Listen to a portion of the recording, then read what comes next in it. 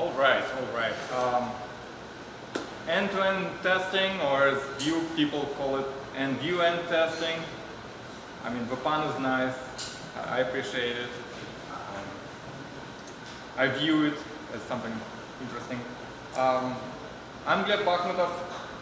I'm everywhere on the internet. You can find me under my last name on Twitter. I put all my projects on GitHub. I share a lot of code. I work at a bunch of companies in Boston, and I kind of had a journey in my professional life. I started with C++, right? I did graphics, computer vision. I did Google Street View before Google Street View did the Street View part. Then I kind of went to Java, C#, and I started working on the back end. And then through CoffeeScript, I've been able to jump to the front end and did data visualization. And then Angular came out, and I kind of loved Angular.js, right? Not Angular. And after a while, I was like, okay, Angular took a sharp turn towards Java corporate stuff, and I didn't like that. But then Vue came out. I was like, Vue is exactly what Angular 2 should have been. So I started using Vue. Now mostly I code in Node and HyperApp.js, but Vue is my personal website, so I love Vue. My proudest achievement, though, is this little JavaScript thing where you can put on your bookmark, and then you can play a game of GitHub on any GitHub contribution chart, and maybe you'll find something interesting. Some of those games actually generate a self-repeating pattern that's kind of cool. I've been a happy user of Cypress, an open source test runner, for a year. And then they finally convinced me to actually join the company. So for a year I've been working at Cypress.io. Right? But I'm not trying to sell you anything, it's open source. And we are a very small company, we're only 12 people. And we're all remote, some people in Atlanta, I'm in Boston. But the question I'm trying to ask and answer is really, how do we make our users happy? Right? Like, if my users are happy, they open the website that I sold them, or web application that I have written to them. If they're like that, if you see smiles, you're getting paid. And not just one time, they come back to you with more features and more projects, and you will get paid more. Right? At the same time, if whatever you deliver doesn't perform to whatever users actually expect, you're not getting paid. But easy. So when people ask, like, what's the value of testing? Well, there is no value. But without tests, you cannot actually make sure that the software behaves the way you actually promise the users it will behave. And if the software behaves the way users expect it to behave, then it's a quality software. And then you're getting paid. So the only reason to write tests is to get to the quality part. Like, yes, there are formal proofs of software is going nowhere. The only way we know that to check our software is to actually test it. And the testing pyramid, like the types of tests that you can write, usually have a lot of tests at the bottom, the unit test, where you test the smallest components. And the shape of this pyramid really depends on the tools we have.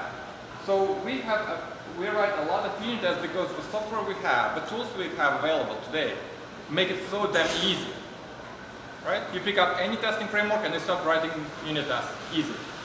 Lots of choices, really easy to cover the whole, I guess, source code with a lot of unit tests. So we write a lot of them. The unit test is kind of like taking apart in isolation and making sure that it actually fits the specs, right? You can control the part and you measure it. There are a lot of choices, like which framework you pick. I don't really care. I use all three of them all the time. Mocha, Ava, Test. Kind of like Jest, right? Jest is kind of popular. There is a huge corporation behind it, and they invest a lot of time in development, so it actually behaves very, very well. You install it, you write something that looks like this, describe block, you import your code that you want to test, and you write the test. For example, you expect add, when called is 1 and 2, to be free. Really easy. You take that piece of code, you run it, and then you compare result with what you expect. And it shows passing test, everything nice. Just gives you a lot of extra things like code coverage, parallelization of your tests so they run fast, running previously failing tests for snapshots, things like that. But by themselves, unit tests don't give you much confidence that the whole thing is going to work. Right? Like each part kind of behaves normally, right? The legs go up and down, you can do push-ups, the head is looking somewhere.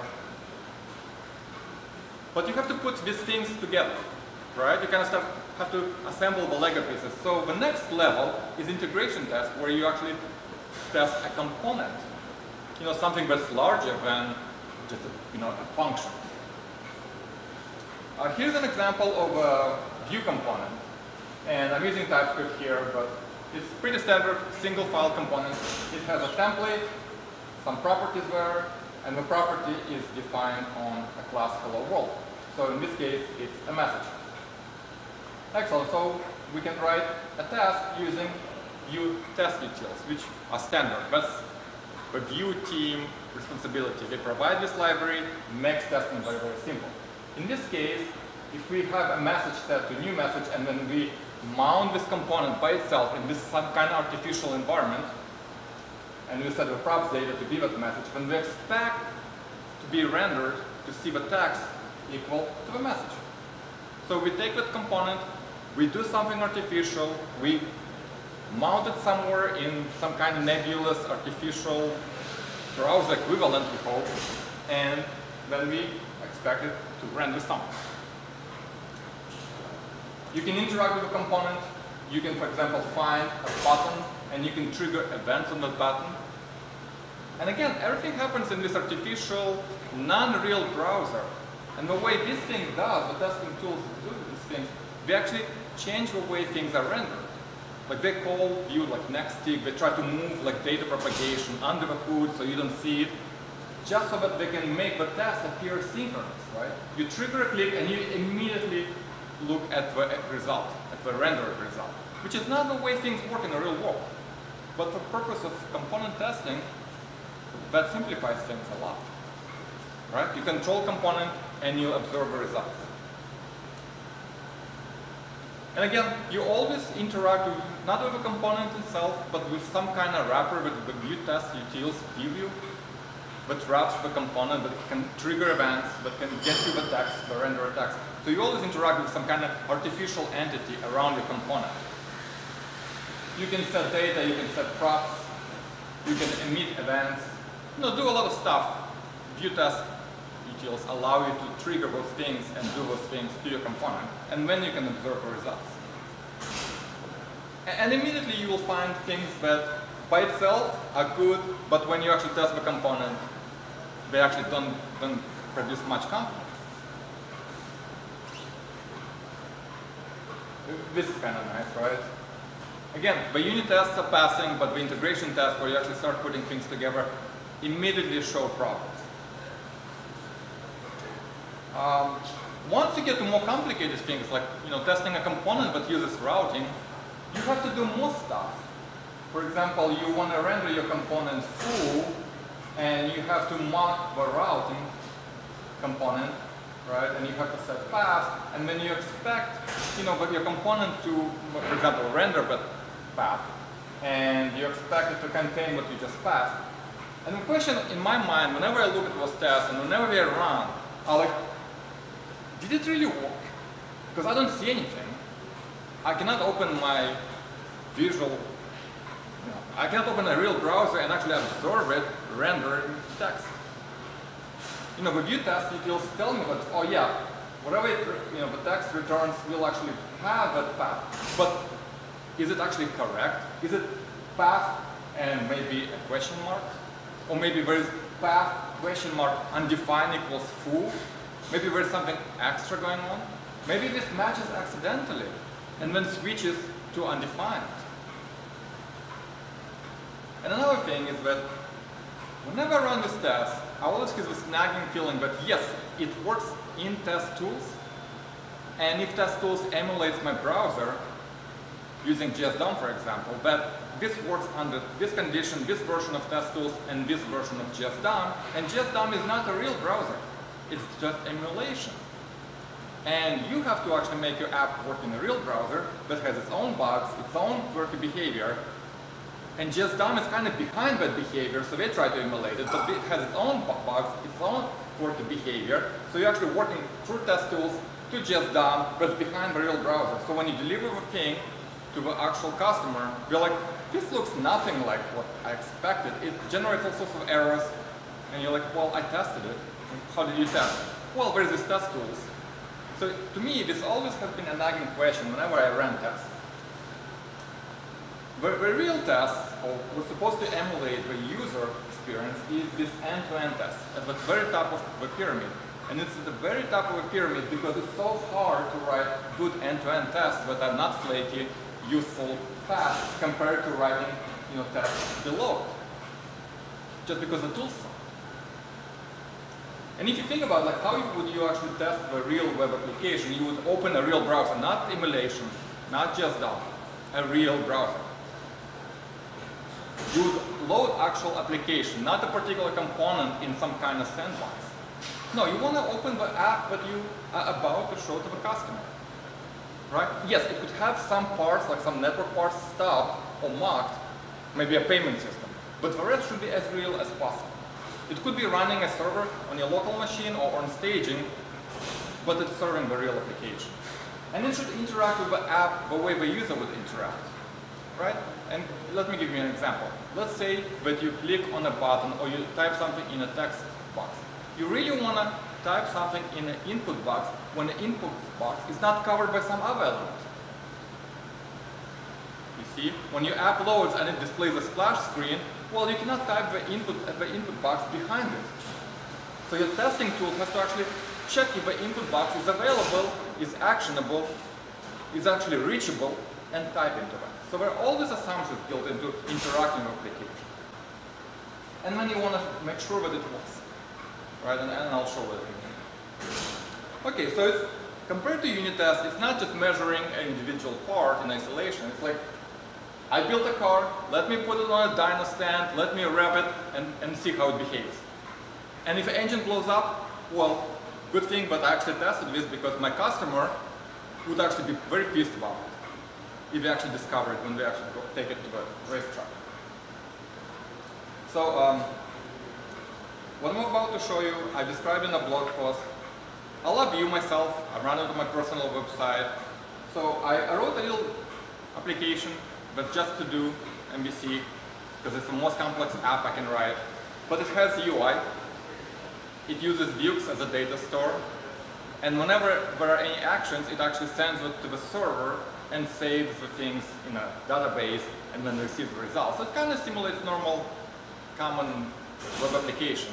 You have DOM, you have data store, and you actually send things to the server. In a diagram, it looks like this. So the app has UI, everything is inside a data store, new to-do text, to-dos, maybe something else, makes REST API calls to the backend. The app looks like this, pretty standard stuff. I have an app instance, it has a store. I can dispatch things. For example, when I create the application, I dispatch an action to get the existing to-dos. So when you load the app, you want to get the data from the server. Pretty standard. And I actually set this on a window application. I don't have to always do this, but for better testing, we can expose it. Okay, so let's write some tests. And the way I would test it, right? And here's the thing. I'm not trying to sell anything. Cypress is open source. So everything I'm showing to you, you can do, or you don't have to adapt it. But here's what I would do. I would install Cypress just like I would install any NPM dependency. If you're using Vue CLI version 3, it actually asks you if you want to write end-to-end test using Cypress or Nightwatch. And everyone here, after tonight, should pick Cypress. Right? Just saying. Okay, so it installs, the process should be pretty quick. It's an Electron-based application. That means when you install an NPM module, it downloads Electron binary for your operating system, Mac, Linux, or Windows, right? And the same on CI. So on CI probably will be Linux. It's MIT licensed, so if you don't trust me to keep Cypress open source and free, just go fork it, build it yourself, keep it in a lockbox, right? And we have a lot of docs, so you can see like introduction to Cypress by the way. When you start Cypress, it will scaffold the files for you. VueCLI does it for you, so you don't have to do it, but if you open it yourself for the first time, you will see that it creates Cypress JSON with all Cypress settings that you can change. It puts all your spec files, all your test files into a folder. Then you have pictures, you can load picture data, mock data, and then you can extend Cypress with your plugins, and you can create additional commands in support. And let me actually start.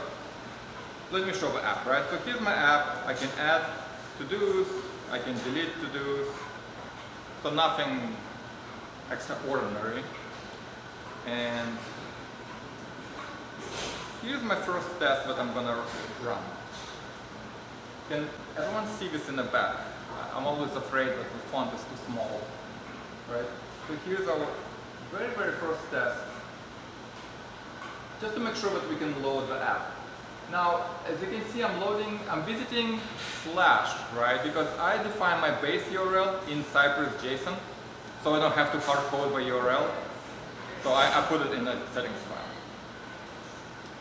But you can see that it uses Mocha syntax or just syntax under the hood. So the test is called load the app. And then I'm telling it, hey, visit the base URL, get a selector, and that element should be visible. Right? So let's see how it works. And Cypress open. So I'm opening Cypress using npm script command. It shows me all my spec files, and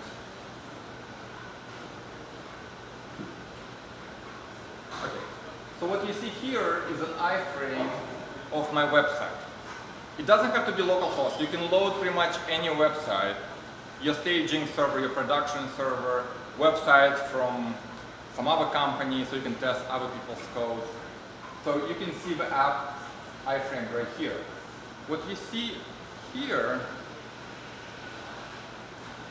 on the left are all the commands in that particular test. So visit, site visit, slash, get selector, and then the assertion. I expected that element to be visible.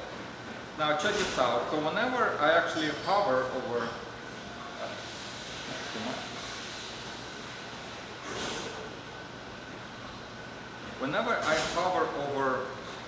a command, it actually highlights the element at that particular point in time. It also shows that my application, even though I didn't say this, did Ajax call to slash to-dos. So it actually tells you, oh, your app actually did a call to the server to fetch some data, right? And I didn't ask it to actually, intercept anything, but I know that my application, like Cypress knows that your application is doing something, and it controls the network. So it actually observes all the network calls. Right now I'm not doing anything, but if I open DevTools, I have full DevTools because I'm running inside any Chrome-based browser. Like in this case it's Electron, but you can control Chrome. And because I love DevTools, if I click on a command in DevTools right here, it will show all additional information that Cypress captured for that particular command. So I didn't ask Cypress to observe or spy on this call, but I can inspect it. So what did it return in the response? Well, there was a body, but it was empty. Excellent. So that's useful. So this is the simplest test. Let's run a second test. So let's do something interesting. So we're going to visit the URL. In this case, I'm giving explicit URL. Then we're going to get a selector with a class new to do. And we got an element, right? So think of this as like jQuery style selecting of element. So you now have an element. And then you want to type learn testing and then enter. So kind of simulating what the user would do. grab an element, start typing, click enter. And then you want to continue. You want to type be cool. I mean, I don't have to be cool, I'm always cool, but if I wasn't, and then enter. So I'm kind of interacting with the program through the DOM, and then the two things that I just added should be in a to-do list. Again, I'm using jQuery style selector, and I'm saying get all the list items, and you should have 2 items. Now, Cypress comes with jQuery, chai assertion, Sinon, all the test libraries that you want, probably. Lodash, Moment, already bundled in, so you don't have to install anything, but you can. And so the assertions read like chai assertions. Okay, so when I save it, so Cypress actually watches my files and it reruns the tests as it notices changes. So I can keep it open on one screen, keep my editor on another screen, and keep changing things and constantly rerun things. So in this case, my first command visited localhost 3000. Oh, by the way, Cypress takes snapshots of the DOM, and whenever it notices something changing, it takes a new snapshot. So whenever I hover over anything, it actually shows how the app looked at that particular moment. So when it just visited localhost 3000, it looked like this. Then it got the selector, new to do, and it highlights the element that it grabbed. And then it types learn testing. Now in this case, Cypress noticed, oh, you typed something, clicked enter, and then the DOM changed. So it actually captured 2 snapshots, before and after the command. And I can see it switching. I can just pin it by clicking on a command, and now I can see what happened. Oh, before, after. Okay, so my app is actually doing things correctly. If I type something and click enter, it gets added to this list. So what did the second thing do, right? So I can unpin this. Then it typed again, be cool, and again it shows the 2 snapshots before and after, so I can see that it added the second item to the list. Like my app did. And then it got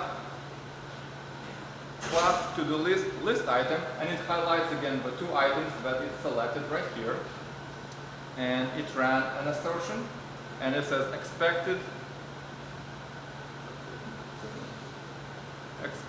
to have length of 2, and it was length of 2, that's why it's green. So at this point, I'm pretty confident that at least my app can add items whenever I do something like this. Okay? By the way, so this is fully functioning app. You can interact with it yourself. You can, pop DevTools, look at everything. You can even, do selectors, so it suggests like which selector to use, things like that. Excellent. So whenever I write, I'll take a break. Whenever I write longer tests, which is our advice for writing end-to-end tests, I don't have to limit myself to just, assertions, right? Like these little things. Do something, immediately assert something, like unit tests. Instead, we suggest that you actually write something longer, which kind of corresponds to the user story, like the whole interaction. Go to the website, log in, type this, click that, check a box, and then do a bunch of assertions to make sure that everything is correct. So it kind of matches one-to-one to your user stories. Let me show you something cool. So the bundling is included, base URL. You can have a whole bunch of API to interact with outside services, so you can reset data and so on. But here's what actually sold me on Cypress. So we just ran this test. It added 2 items, then I added 1 more. So what does this mean? If I rerun this test, now there are more items because I did not actually clear previously saved items. And now Cypress shows an error message. Timed out retrying, too many elements found 5 and expected 2. So because Cypress iframes your website and it knows everything that's going on, it can give you error messages that actually are meaningful. Okay? So another thing that you can do, so I was running Cypress in interactive mode, right? It had GUI, I could do things, I could see this. But on your server, you probably run something like this, where you say npm run Cypress. Instead of Cypress open, you run Cypress run, which is headless mode. And so here I can say, I can just run individual stack. So this is how it actually runs on a server, where it opens Cypress, but you don't see anything. And I really should switch my color thing here.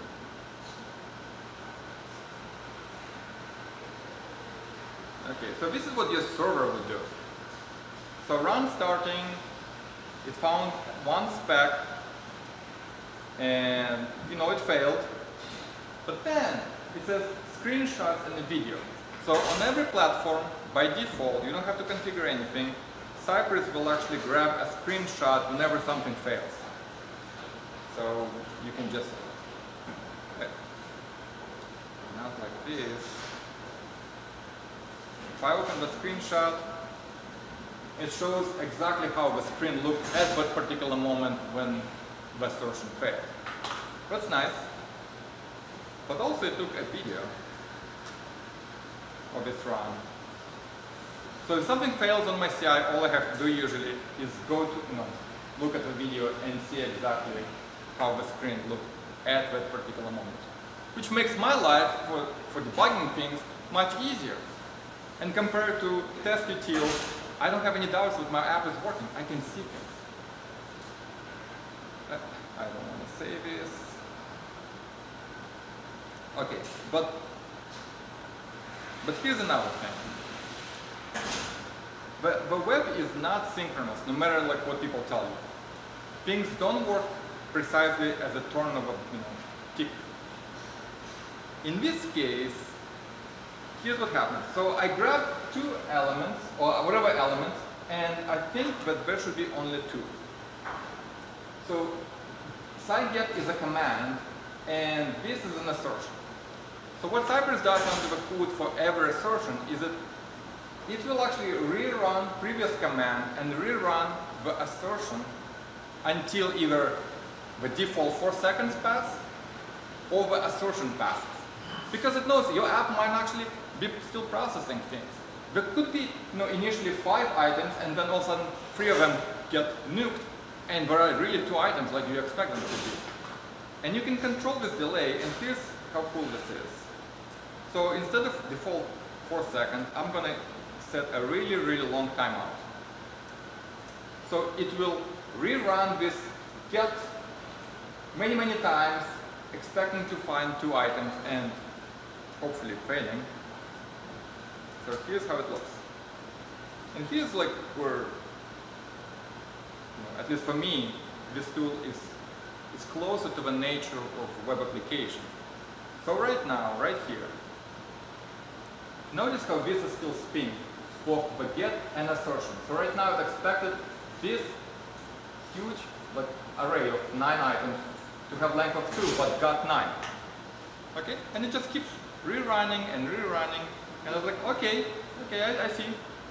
So let me just delete 1 item, 2 items. Have you noticed that these things changed? So now it expected this list of items to have length of 2, but got 7, because I already removed 2 items. It's a live application. And then I'll remove a couple more. 4, 3, and notice what happens when I remove and there are really 2 items remaining. Boom. The assertion just passed. Because my app also actually displayed 2 items, and my assertion was waiting for that rerunning, retrying until it actually passed. So this retriability is built into every assertion in Cypress. You don't have to manually do this. Which means you don't have to add weights like in Selenium testing, right? Because your apps will wait for right assertion, and it either times out and fails, or as soon as it actually passes, it will continue. If everything goes well, your app is, your tests for your app are flying. But if there is a network hiccup and your app takes a little bit longer to like sort of save it and update itself, no big deal. It will still pass. Okay, so before we take a quick break, let me see for anything else. Oh, yes. If you use like VS Code or any kind of modern text editor with IntelliSense, when you hover over any command, I said hover, right? No. Sometimes. Okay. We ship TypeScript definitions with Cypress, so you don't have to configure much to get IntelliSense for everything, including assertions, right? So everything is typed accordingly. So if you're just starting, no worries. You can almost like type blindly and see what happens, and there is help that pops up. So I showed typical test, failing test. Yes, so if you run Cypress run, records the video. So if you run tests on CI, which you should, pretty much every CI is supported straight out of the box. If you run Docker, we even build Docker images so you don't have to do anything, but most CIs work out of the box. And we have docs for an example for everything. So here's an example of real-world test. You want to enter to do, right? So you create a little helpers. Your test code should really be the same quality as your production code. No copy-paste, no code duplication. Keep your constants somewhere, reuse them, right? You can bundle, because bundling is included, so you can make your code look good. So enter to do, get to do items should contain first item that entered. Go to the parent element, find destroy button, click. You can force things because it appears on hover. And then the first item should be deleted, second item should still be there, and there should be just a single item. And here's this test running, as you can see, just, I mean, it's very fast, right? If it's too fast, then I can do the command that called pause. So it hit pause, and now it's waiting for me, and I can use those buttons on the top to kind of step through the thing. So I can actually see what's going on. And I'm not a very smart person apparently, because I only discovered that command like after like a year working at Cypress myself. So, but now I'm really happy that I found it. One thing that I have to say is that Cypress has a huge documentation. So everything that you see is documented with examples, guides, best practices. We spend a lot of time documenting stuff. So I talked about that. Cypress can control the network. So you have request command, but like it doesn't happen from a browser. That means you have no course restrictions. You can make any API call that you want. Useful if you want to like log in, change, whatever. You can also spy on a network call. So for example, if there is a root to do's, I can spy on that using an alias. And whenever I visit, I can wait on that call to complete. If I know that my application is making get to do's, I can actually assert that. So, and it's pretty much the same syntax as working with dump elements. And of course, there are things in a GUI that show it. I can stop things. So that means if I don't want my request to actually go to the server, I can say root and then either give actual data to return or provide the name of a fixture file, which is just a JSON file. And whenever this happens, that fixture file will be returned. And so my app will get fake data, even though the app actually made a real request. So it had no idea what happened. So in this file, if I have two to-dos, I can stop it, visit the app, and then there should be two items. And I can actually make sure that the UI looks correct, depending on the item that's checked or not. And finally, like you can do whatever you want. So, because the app is iframed, let's say my app has like uses math random to generate random IDs. And usually random IDs are a pain to deal with when you test it, right? You know, date timestamps, right? Everything that's random and non-deterministic makes you writing tests so much harder. But before I actually start my test, I can go with sci-window command into my iframe of my application. So I get the window, and then I can use sci-stab window math random and just call my own fake function. So I'm literally reaching inside the application iframe and say, no, no, don't call math random, the real random, call this function instead. Okay? And Cypress comes with Synon.js library included. So that's already, like, you don't have to bundle or install anything additionally. But it's a really powerful library, and it can spy, stub any JavaScript methods usually. You can control the date and time. You can control the timer, so you can speed up all the animations or completely disable them. And so after you, for example, you do this, then all my test IDs will be 1, 2, 3, 4, 5, and now it's so much easier to make assertions without dealing with ID being this random hash. Okay?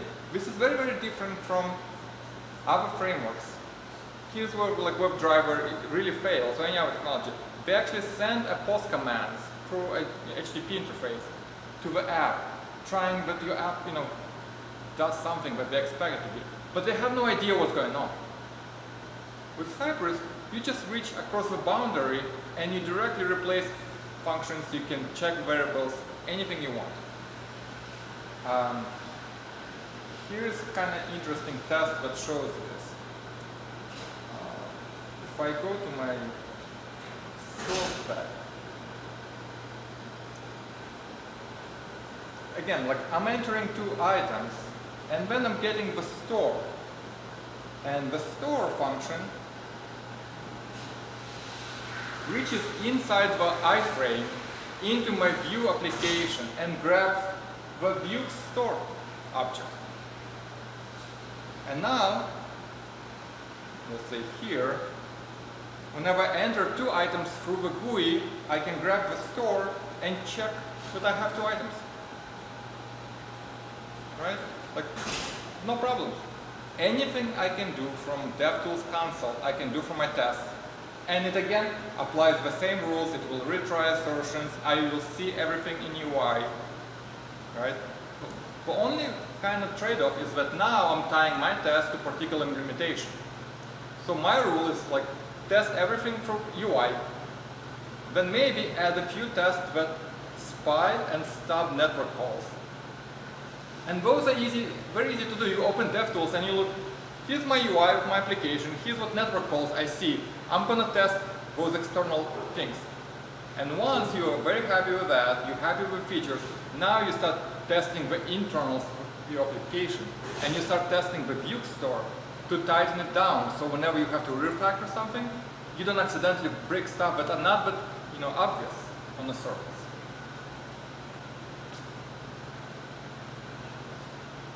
So here's the test. I can, again, drive my application through the GUI and then grab the store and make assertions.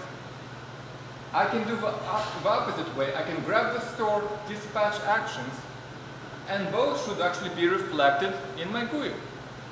Now notice that all my tests never put wait, never had to do view next tick. They all were independent of actual framework. Because each command in Cypress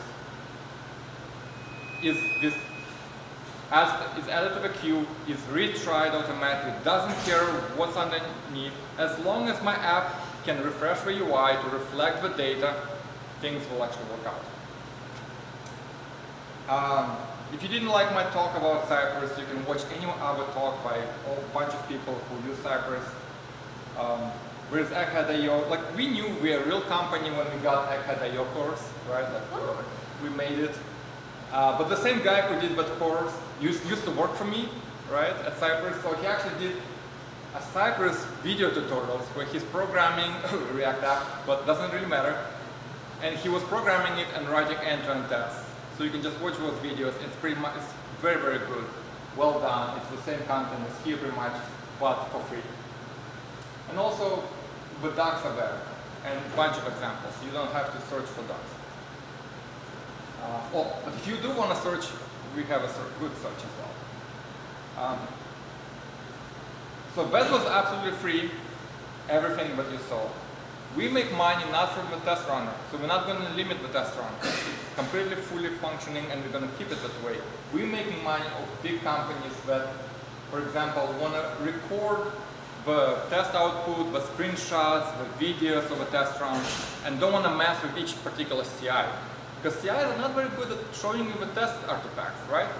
Like Travis doesn't allow you to store artifacts. You have to configure S3 bucket, right? Having a dashboard that shows everything in one place makes it so easy to actually analyze the failure compared to previously successful run. And so if you want that in private mode, you're going to pay. If you have open source project or don't care about people watching the video of your test runs, you don't have to pay anything, right? It's free for open source projects. It's free for public projects. We just finished a feature that's paid feature. Like if you run a bunch of CI machines, they can all load, balance all the tests, they can all finish very quickly. And all you have to do is just add the flag barrel, and it just works. And then like, if you have free machines, everything is going to finish very quickly. If you have public projects, then all the tests will run on a single machine without that. So, makes sense. And so here's the funny part. We actually officially announced that we're out of beta last week on Thursday or Friday. Today I'm here, I'm enjoying my day. Other people are trying to deal with outage. So Heroku went down completely. Everything that we're running, like as a paid feature, is down right now. I don't care because I'm here. So one question, right? Going back to component testing with Vue test utils. So again, everything in Vue test utils runs inside this artificial container with a wrapper, right? It's not the same. If you really want to test a component, like what would you need? You know, you would need a real browser and act like a real user. You want to clean up the state so each test is independent. You want to stop the server and control the network. In a sense, like what you need is the same freaking requirements as end-to-end tests, but you want to do it for a little component. So Vue test utils is trying to get from unit test to component by kind of adding artificial JS dump, just adding more things that kind of take the unit test and try to make, like, scale them up. But it's very hard. It's much easier to take, if you have a testing tool that's really good at like opening a page, running a code, giving you everything, and just loading instead of a page your component. And I like snowboarding, so like you look cool doing that. So we wrote a little utility called Cypress Vue unit test. Okay? So you install it as a little adapter in addition to Cypress. And then you get this little function called mount view. So before each, instead of visiting a page with site visit, you just mount whatever Vue component you have. Okay? And then you write a test, and now your little component behaves like a fully functioning page. But it's not a page, it's just a component. But running inside the browser, and it's a real component, you can interact just like you would interact with a page. But you see there is it's not a real URL, it's just a component mounted by Cypress. And so I was working on this project by myself because I kind of thought it would be a cool way to do things. And this guy comes in, he likes what he sees, he's really good with Vue, and he adds a router example, which I couldn't do. And I'll show what he did, this is kind of cool. So we have this.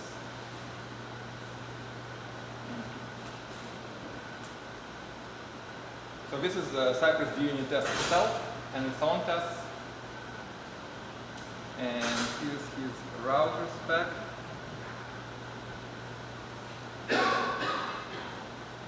So it kind of flies very quickly, but basically you open a page, it has some kind of toppings, and I don't know what this is. Okay, order, yeah. So you come here, and you click on cheese pizza, and the router walks and it goes to the next page. Okay, so just a Vue component with a router test, tested in a full browser. So Amir does that, I talk to him, and we hire him. So that's another way for you to, if you like some product, especially in open source, backed by a company, if you contribute to the project, direct pipeline to the company.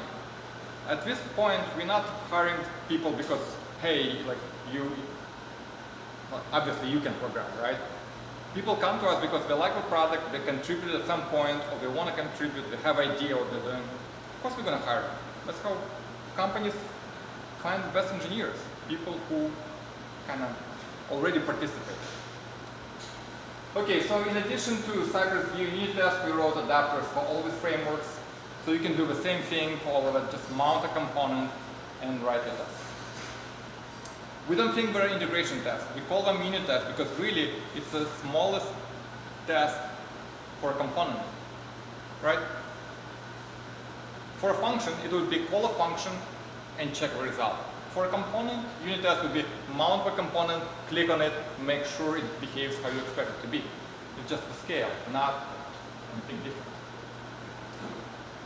And here's my biggest argument for why you should consider Cypress and maybe not abandon Vue task utils, but see if it's appropriate for each particular situation. If you write your end-to-end test using this tool, everything that I've shown, except for Cypress Vue unit test, is completely framework agnostic. It never actually went to Vue library and did next tick. It only went through well-defined standard browser APIs, like DOM, like events, like local storage, network calls, like that. If you write your end-to-end test in framework agnostic way, then guess what? You can replace any particular element or any particular part of your app with Vue.js or some other framework while the test is still passing and keep the same test, right? For organizations that kind of consider the switch to Vue and then you come to them and like, well, once we switch, I'll write a bunch of tests, but doesn't work. They want to write tests first so that when they refactor, especially for major refactoring, make sure they're not breaking anything because everyone's super scared. That's why we scream, right? Because when you have to test or refactor, you just scream and run away and never come back. So if you want to adapt Vue and you have something else, you have to start with framework agnostic end-to-end testing so you can convince people you're not going to break stuff. And the same with component testing, right? If it's framework agnostic, then you can replace Vue with something else, Vue 1 with Vue 2, React with Vue, and so on and so on. So we didn't include Cypress in Vue CLI. So Vue team came and they did it by themselves. They didn't ask us anything. They didn't ask for our support or help. They just did it because they thought it's a cool, flake-free way to test things. They love the idea, and we're happy. And then they came back. Well, a lot of people came back and said, well, you don't have cross-browser. It's Chrome only. Or the network stabbing you have doesn't support fetch, right? It's XHR. And like, you don't do that. You don't do that. Oh, this is broken, right? We have like 800 open issues right now on a repo. And we agree. We were trying to provide an experience that's very, very different from existing tools. So we had to prioritize some features over others. And being a small company that kind of tries to raise money and tries to sell subscriptions and support things, it was difficult. So we prioritized like the GUI, the experience, the retriability, and now we're getting to other things, right? Like retrying your test automatically. Finally doing cross-browser the right way. We're almost done Firefox with so many hacks, and when we figure out, oh, we're on a wrong path, we should kind of pivot a little bit at the end and support Firefox and AE11 the same way. So we probably will do AE11, which is no one's first choice. But we have a roadmap, and if you have an idea, go and ask for something else, or like suggest changes or things to prioritize. We'll be very, very happy. And finally, like I have an article on Vue.js developers, how like I would test Hacker News as end-to-end thing, so you can read that. And Vue CLI asks you if you want to do Cypress or Nightwatch. Usually we avoid things like saying Cypress is better than other tools. There are lots of good tools, some of them are good for your situation. So we don't actually have anything that says Cypress is better or worse than Nightwatch. Other people are going to write that outside of us. We just know because they came and asked, are we doing this correctly? Is this the Cypress way? So we have a fair comparison. So soon Cypress versus Nightwatch blog post will come to Vue.js developers, so just stay tuned. But it's not going to be us writing it, it's going to be absolutely different users from a different continent.